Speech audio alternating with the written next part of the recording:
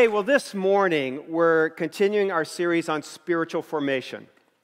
And we've been talking about what causes us to grow. We've been talking about different aspects of the human personality and how there's different aspects of our spiritual formation. I want to take this week and next week to wrap up the series and talk about what have traditionally been called spiritual disciplines.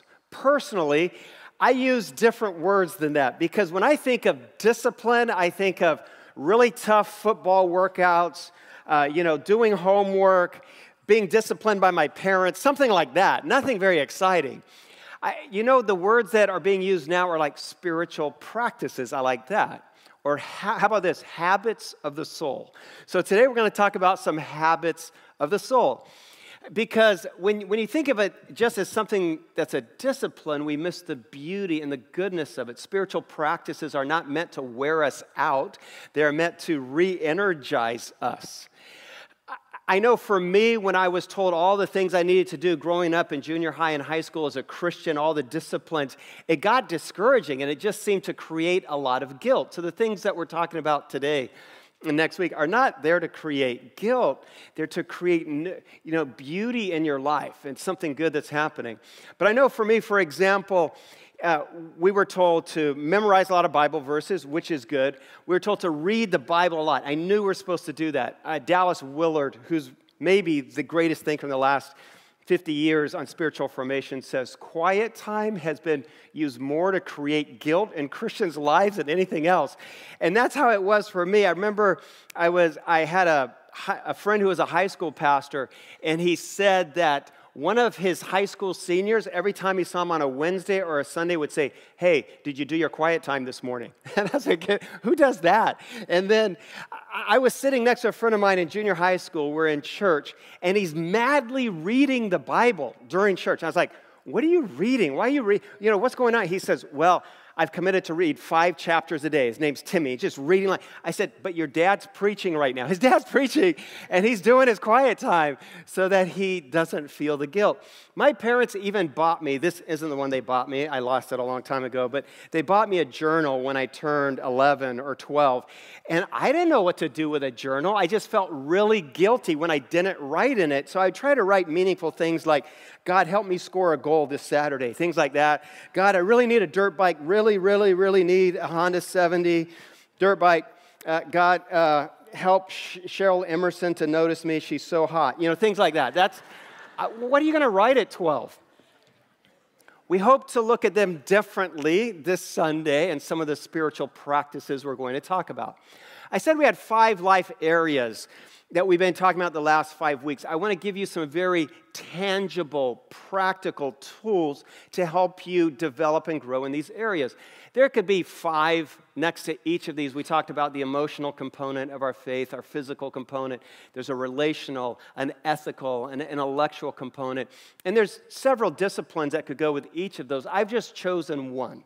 So this week we're going to talk about worship and rest. And maybe you've never thought about the connection between worship and rest on Sunday, but today we're going to look at that. We have on your seat, I'm looking for mine, I've got just the bottom half of it. Everyone take this piece of paper out. Can I borrow this one right here? And all right, so pull this out. It looks like a bookmark, but something surprising is hidden in this bookmark. So if you tear it here at the bottom, there's a dotted line. If you tear it there and you plant it in a cup with dirt, and I think it needs water and sunshine, something will grow. This paper is filled with seeds. It sounds crazy. And we chose it because my favorite metaphor for the spiritual practices, the habits of the soul, is that they are seeds that we plant. Think about that. You plant them, and then the Spirit of God grows something good and beautiful in your life. And so take this, plant it with your kids or by yourself, or have someone in your office plant it with you on their desk. It'll be really awkward and weird, but awesome. And then water it, and tear it off here, and then something's going to grow. And as you think about that growing thing, that God is also at the same time growing something in your soul. So we're going to start in Psalm 95. And I want to start at verse 1, because when I think about Sundays, when I think about the things that happen during the week, on Sundays, and I have this statement, on Sundays, I get to worship.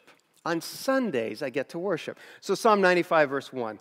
Come, let us sing for joy to the Lord. Let us shout aloud to the rock of our salvation. Let us come before him with thanksgiving and exalt him with music and song. For the Lord is the great God, the great King above all gods.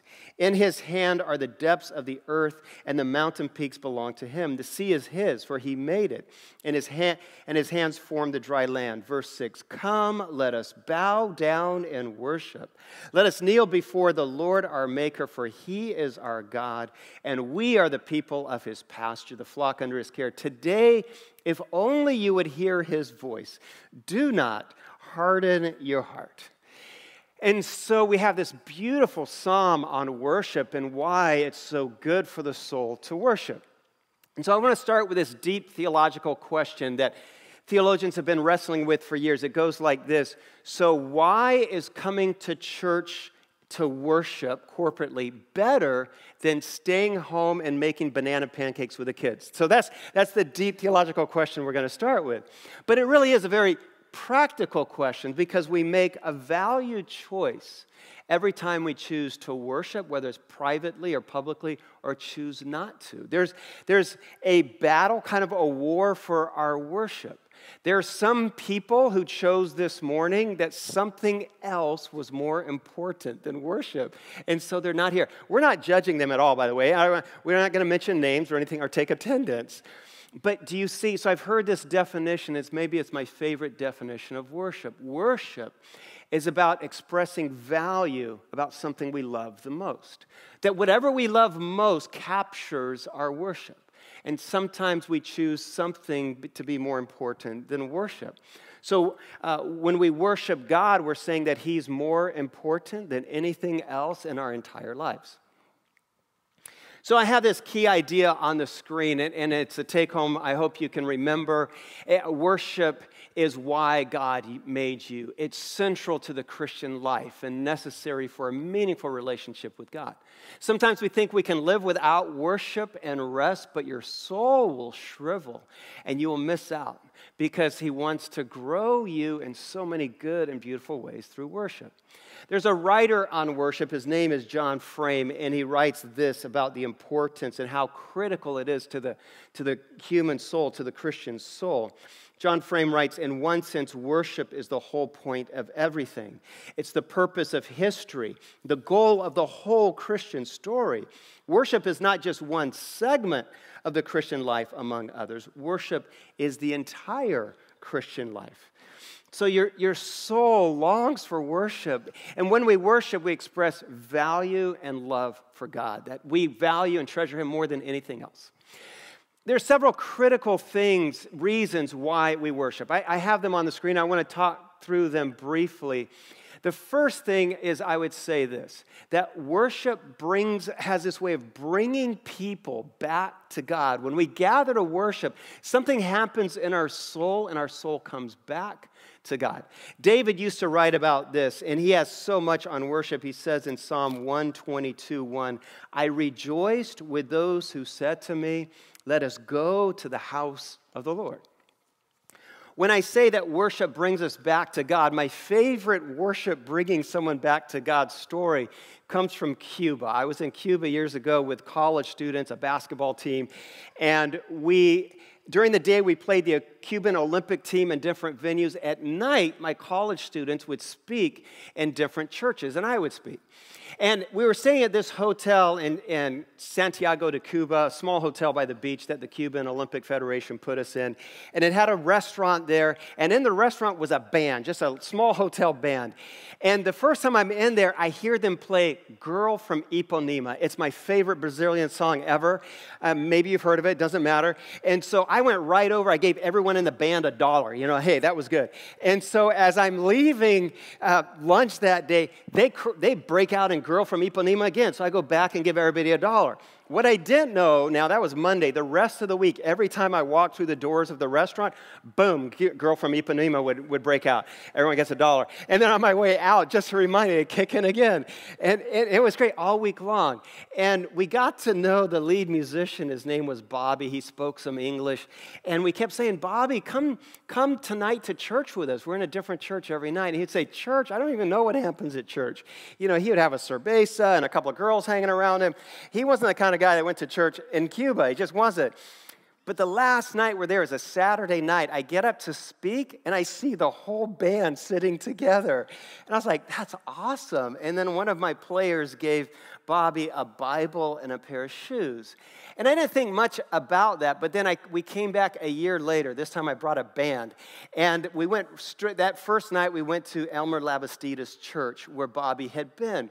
I'm there, the auditorium's filling, and then I see someone rushing down the aisle toward me with his arms open. And I go, Bobby, what are you doing in church?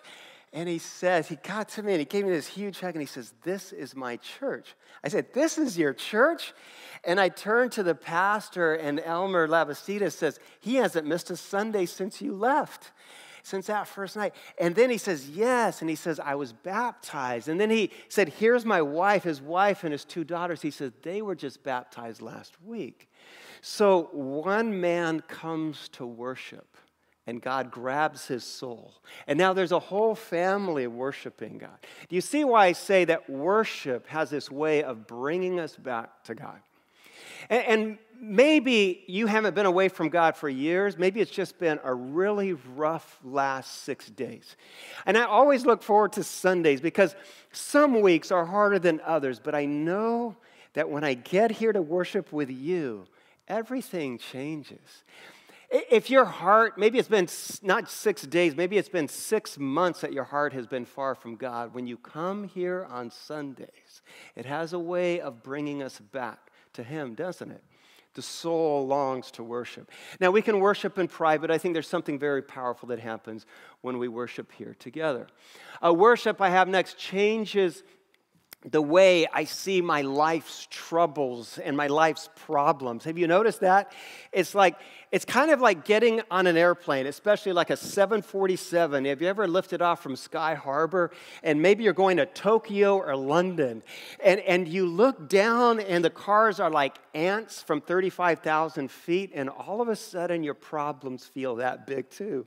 And just a few hours earlier, you know, the person in the cubicle next to you was creating a nightmare about your report. And you thought it was the biggest thing in the world. And now it means nothing. And all of your troubles seem to melt away. For some reason, getting on a plane does that.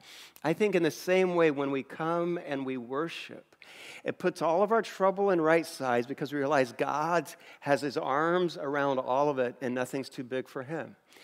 When I come to worship, here's what else happens. Worship reconnects me with God's people.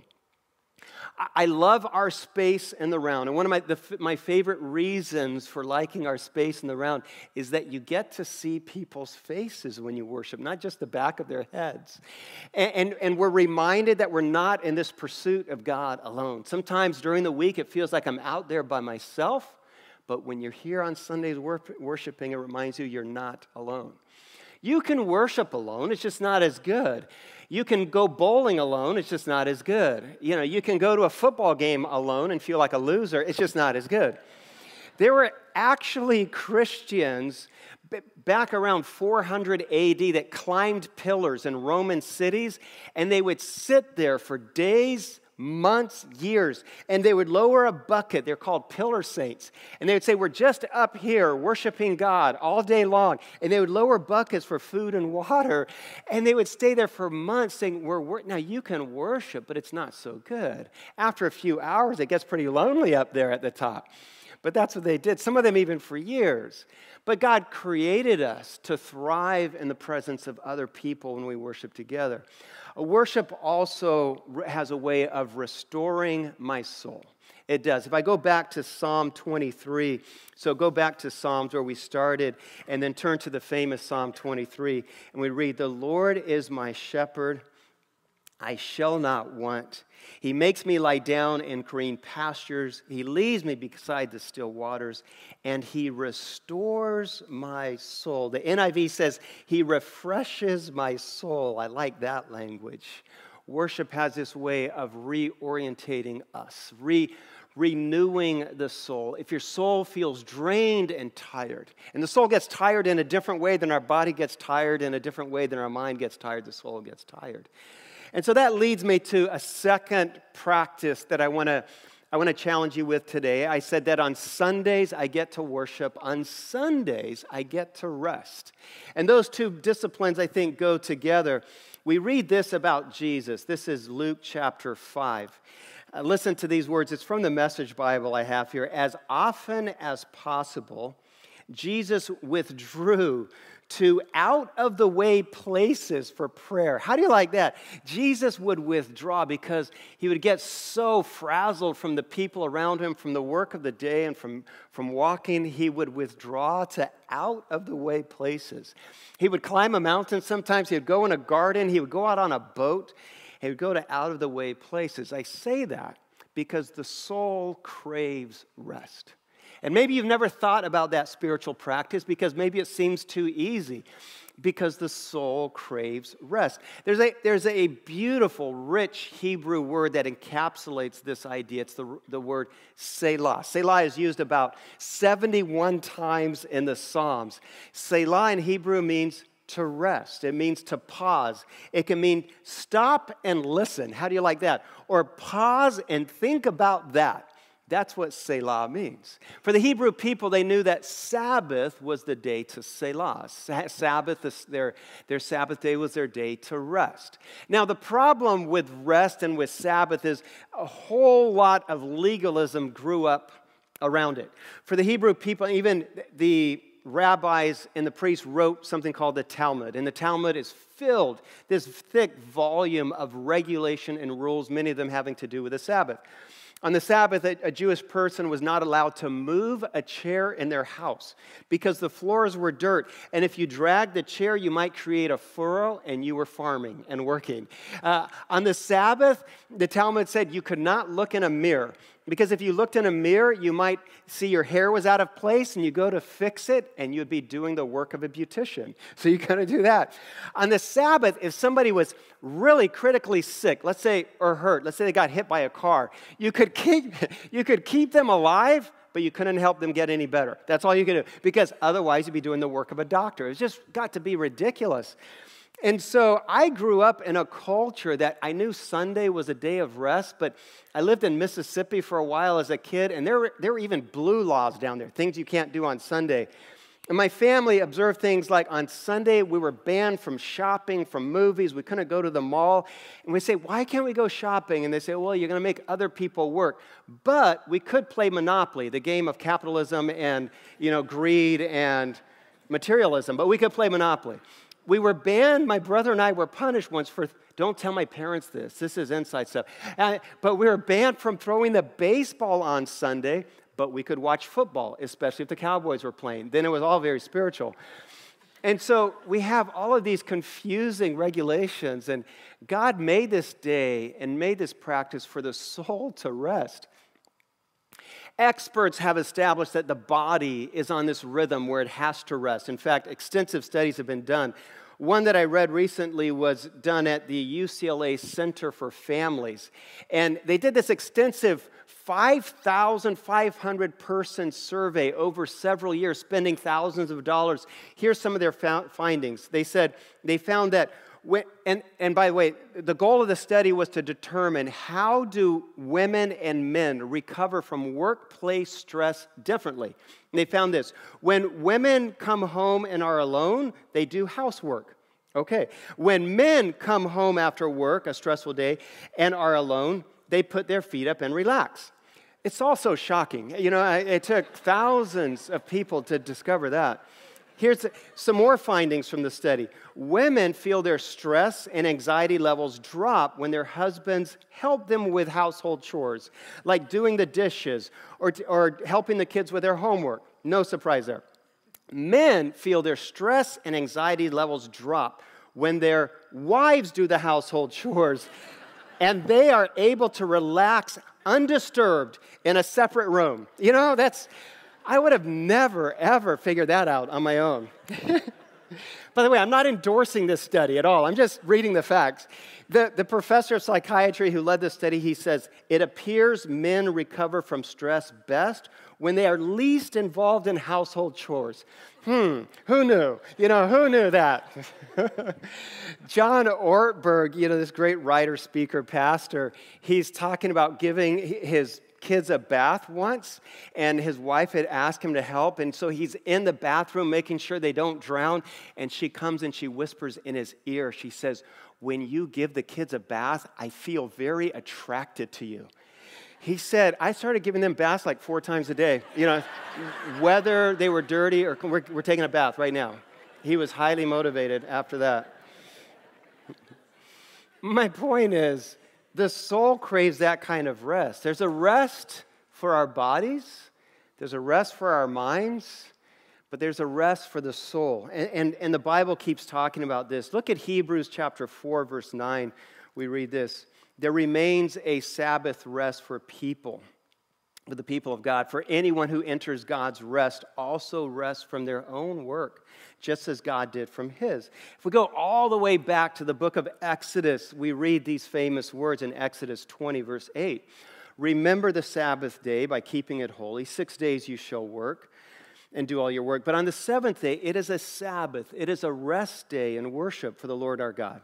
For in 6 days, the Lord made the heavens and the earth and the sea and all that is in it, but he rested on the 7th day, and he made it holy. So do you see there's this beautiful rhythm that God created of work and busyness and then rest. To rest is actually a way to honor and bring glory to God and focus on him. 6 days, he says, you can be busy. Listen to Matthew 11:28. These are some of my favorite words from Jesus. He says, come to me, all of you who are weary and burdened, and I will give you rest. Take my yoke upon you and learn from me, for I am gentle and humble in heart, and you will find rest for your souls. And then he says, because my yoke is easy. Easy is a soul word from Jesus, isn't it? Sometimes we get caught up in the busyness and the pace of life, and we're rushing from work to things with our kids, and then we're rushing to meet friends, and it feels like the world is buzzing. Sabbath, our Sundays, and it can be whatever day your Sabbath is, but we have this day set aside to worship and to rest, because there's a fatigue of the soul that just sleeping won't solve. And on Sundays, we get to rest. And so one of my invitations to you is to slow down. Has anyone ever given you permission to rest? Have you ever had a boss, you know, there's something really that needs to be done at work, and it's really hard, and he says to you, you know what, you have been working so hard today, just rest. It doesn't happen often, but it's a great thing. Have you had your husband or your wife say, you know, I know that you're stressed out. Just rest, I'll take care of it. Have you had a friend say, you need to move, I know you're moving, you just rest and I'll move for you. That actually doesn't happen, but it would be awesome. And so but as Americans, we feel the more busy we are, the more important we are. When someone say, how's your day going, or your week, or your work going, we always say, oh, I'm busy, because that means we're more important. And Jesus says, rest. Rest your soul. It's a learned ability. There's a well-known writer in the early 20th century. Her name she's not alive anymore, Letty Cowman. And Letty had traveled to Africa, and she was visiting some missionaries there who were deep in the bush. And this was way back in the early 20th century, when you still needed to hire porters to walk the trails and carry your things. And she wanted to get there quickly, like all Americans do. So she told the porters, we've got to make good time today. And so all day they're walking fast, and they've got big loads, and they went far, and the sun finally sets, and they make camp. And she's proud of the progress. She feels this great accomplishment, she says, for what she got done in one day. The next morning, she gets up early, and all of her porters are sitting around the fire, and she comes up to them, okay, it's time to go. You know, andale, mas rapido, I don't know what you say, whatever, in Swahili. And they're like, the lead porter got up and he says, Mrs. Cowman, yesterday we walked very far. We walked very fast and very far. And he said, we walked so far that our bodies are here, but we've left our souls behind. And so today, we're not going to go anywhere. We're going to wait for our souls to catch up with our bodies. It's so true. And maybe you're here today, and your soul needs to catch up to your body. Maybe you've been trying so hard at work, so hard to keep up, so busy that you come here and you're just exhausted. So today, find rest. That's my invitation. That's the invitation in Scripture over and over. That's one of the great reasons we come to worship on Sundays. I want to end this morning with a very practical invitation. I said that today we come and we worship and we rest. And I want to share or challenge you and invite you to the habit of kneeling. Maybe it's been years since you kneeled at home, let alone in public like this, but today I'm going to invite you to kneel. In the Bible, we read of people meeting God. I'll start with David in Psalm 95, verse 6. He says, "Come, let us bow down and worship. Let us kneel before the Lord God, our Maker." Here's what we also read in the Psalms. In the Psalms, in Psalm 46:10, we read this great line, "Be still and know that I am God." Listen to how it reads in different translations. "Cease striving and know that I am God. Stand silent and know that I am God." The Amplified Bible, "Let be and be still and know, recognize, understand that I am God. Stop fighting," he says, "and know that I am God." The Message Bible, which is a paraphrase, says, "Step out of the traffic, take a long, loving look at me, your high God, above politics and everything else, and know that I am God." If you haven't kneeled before, as I said in the Bible, David kneeled. We read that Moses, when he met God in Exodus 3, he drops face down on the ground and he worships. Ezekiel, we read in 1:28, "When I saw the Lord, I fell face down." Daniel 10:15, "While he was saying this to me, I bowed with my face down toward the ground." David says in 1 Chronicles 29, David and the elders were clothed in sackcloth and fell face down. Saul in Acts chapter 9, when God spoke to him, we read he fell face down. We have all of these acts of kneeling and meeting God. Face down. I thought about this when I kneel. When I kneel, for example, and pray, it's no longer about me, is it? When I kneel and pray, if I kneel at any time in life, I'm no longer in charge. When I kneel, I can't hurry or rush anymore. When I kneel, I can't tell other people what to do. When I kneel in prayer, I finally see God. And maybe you arrived here this morning, and maybe even it was a busy morning getting here, but now hopefully your soul has found some peace and rest.